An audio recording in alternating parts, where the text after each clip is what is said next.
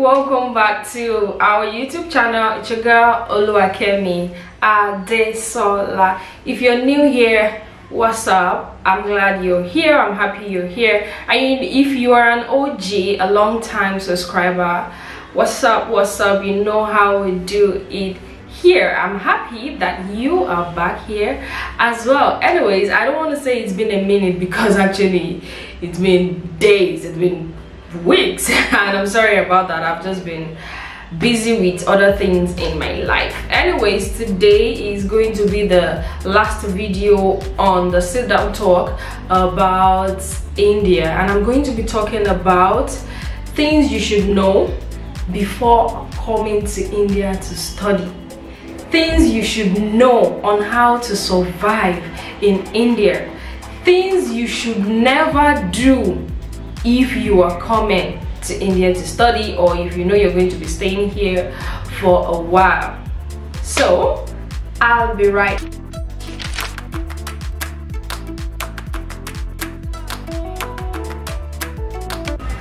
Yeah, so guys, I'm going to tell you guys a short story, a personal story by the way, which will lead to my first point. So when I was coming to India, I had my friend do my whole admission process and all of that. So I arrived in India in 2016, though things are way better now, but in 2016 when I arrived, I got to the airport, you know, everywhere was nice, it was clean, beautiful. I was seeing Indians, I was seeing white people, and in my head I was like, yay, I have finally arrived in the abroad, you know what I'm saying? And you know, everything just seemed quite different. I mean, very different from where I was coming from, Nigeria. So I was so excited, like, yes, I finally arrived, I will show them, they will take, you know, that kind of thing. So my friends came to pick me at the airport, we got into the cab. You know, the journey from the airport to the house, everything was going smooth. I was seeing flowers, I was seeing good roads, I was seeing like electronic billboards everywhere, and I was just like, ah god, by the time I start uploading on my Instagram, people will know what's up, and you know, I'm already living the good life. About 20 minutes away from the airport, things started looking quite different. You know, on the main road, I started seeing cows, I started seeing lots of dogs, I started seeing cats, I started seeing how dirty everywhere was looking, and I was like, oh, wait, this is not the aesthetics I thought I would be seeing, you know. And I was like, what's going on? Why am I seeing so many cows and cow poops everywhere? And then, you know, they just started laughing, like, you know, that laughter sounded like you don't know what is going on, you don't get it. And I was like, ah, they have gets me finally, like, what's going on? So they made me realize that, well, the fine place, the beautiful place that I'm going to see ends like way back, like now this is the real India. And I was like, wow. So all those things you see in movies, beautiful places, they just actually select the very fine places in India. And I was like, okay. So now, you know, those things have become like a part of me now. I'm used to seeing places like that, and in fact, if I'm going anywhere and I'm not seeing cows, I'm not seeing cow poops, I'm not seeing lots of dogs, I'm not seeing cats, I'll start thinking that, do people live here? Am I going somewhere? Are you trying to kidnap me, Uber driver? You know, I'll get worried because seeing those things have become very, very normal, and not seeing them is quite unusual for me. So that drives me to my first point.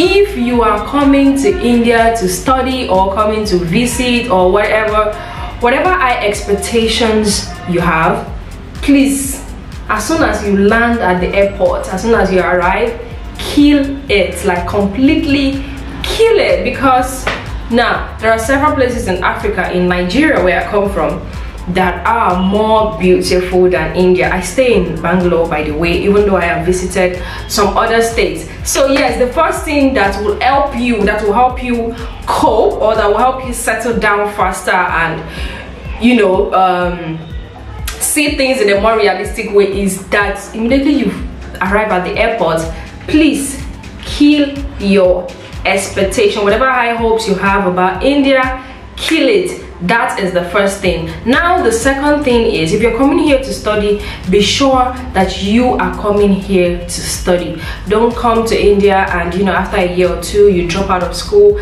and you start doing other things. It gives us Africans, us black people, it gives us bad names here.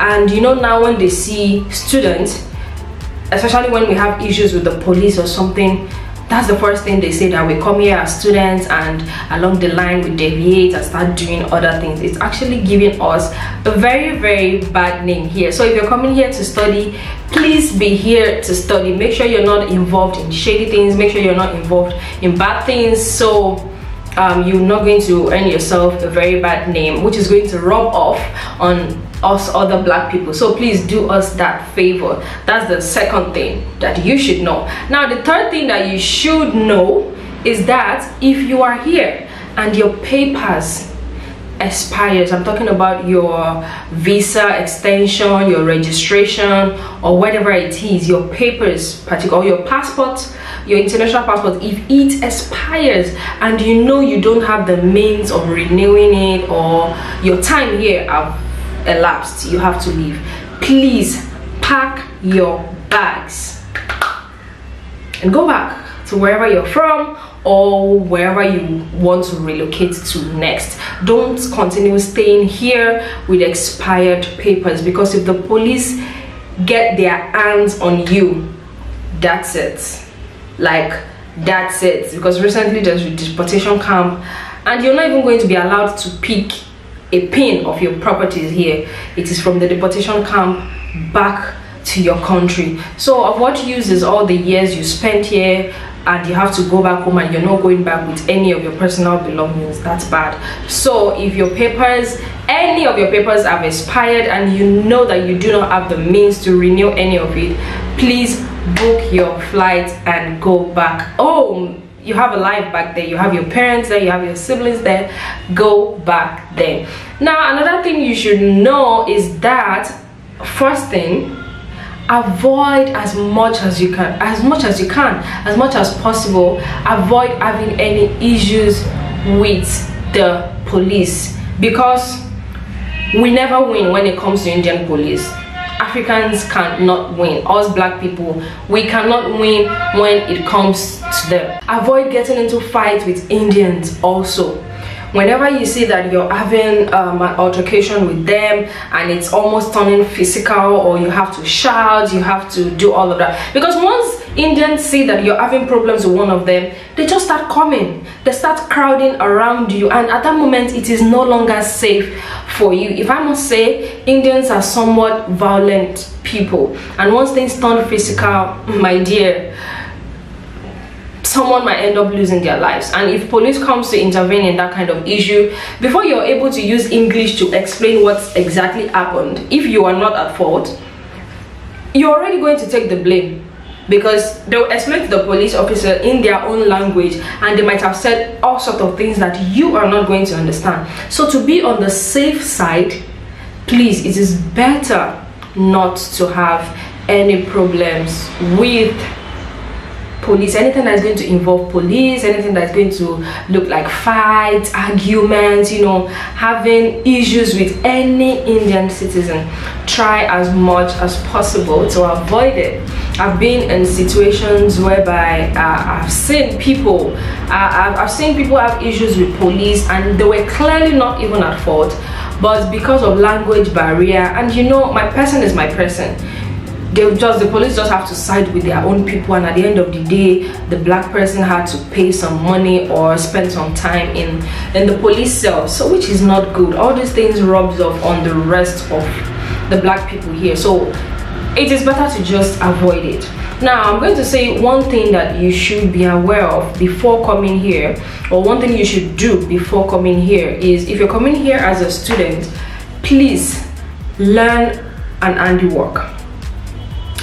Except if your parents are like very rich, and for example if you're Nigerian, they can afford to send you like 100,000, 200,000 every month.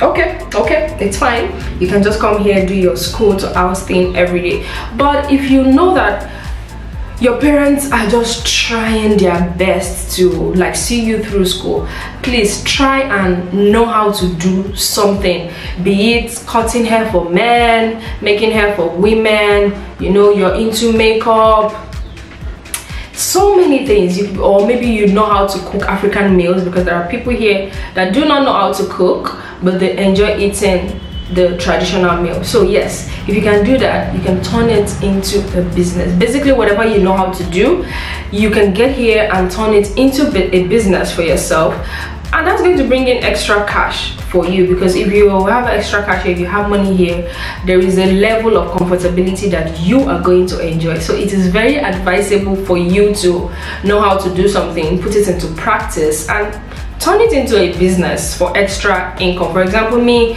I make hair, I'm into makeup, I do so many things on the side, you know, and I also have my YouTube channel that brings in money for me, but majorly I make hair for women. So yeah, and if I also have the opportunity of learning how to cut hair for men, trust me, I am going to take it, because handiwork goes a very long way for whoever has that ability to do it, whoever has the talent. Yeah, so another thing you should know is that India is not somewhere that you will come and think you can bunk classes, you go to classes whenever you want, you know, attendance is not necessary. My dear, no. Here, even if you're in the higher institution, you're here for a tertiary education, you still get treated like you are in secondary school. That's how it is. Your attendance, you have to come to school regularly, you have to take tests. I mean, you don't want problems with the Foreigner Registration Office, and it is written on our registration and our extension that if you miss school for more than 2 weeks, your school have every right to go and report you at the Foreigner Registration Office. And if you don't have a valid excuse, like, oh, maybe you were sick, you were bedridden, or you traveled out of the country for something very important, and you have documents to back it up, they are very much going to deport you back to your country. So India is not somewhere that you're going to come to and think you can just go and, you know, chill, enjoy your life, and you just go to school to write exams. No, they're not even going to register you for exams. So here is somewhere that you should come and be very serious with whatever you are here for, and just get out of here. That's another thing. So I would also say that one thing you should know is that unlike United States of America, London, like the UK, where you can go there as a student and you're going to have permits to work, like you can work on the side for a few hours just to earn extra cash.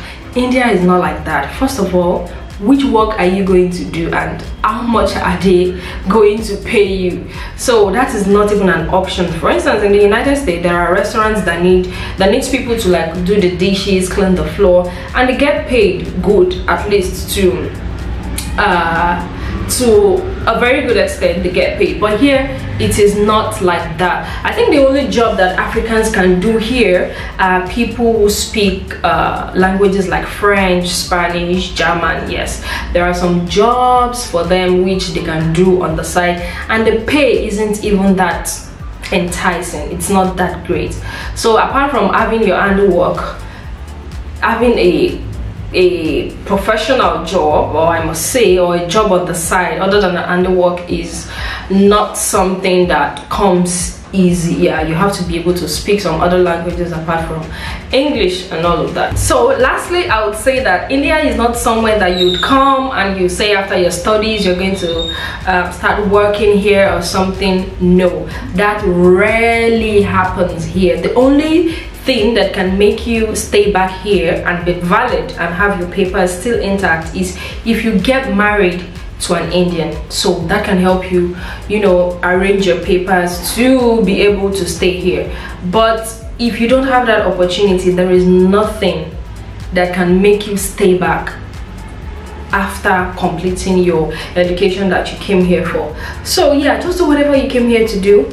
Go back to your country or relocate to where you want to work or further your education. So that's it from me. That's all I was able to write down, and this is going to be the last sit down video on my Indian Bangalore series. So the next thing you're going to be seeing on the Indian series is are going to be vlogs. So I'm going to be taking you through restaurants, fun places, what the nightlife is like here, going on road trips, visiting different places. So that is what you are going to be seeing from now, at least I think throughout December, January and February. It's just going to be enjoyment on this channel. I'm going to be enjoying and you are going to be watching me do it. So if you're in India and you're up for collaboration, please you can message me on my Instagram. It is @sugarated_, or you can send me an email or at desolakemi@yahoo.com. The details are going to be in the description box down below. If you're not yet subscribed to my channel, Makawai,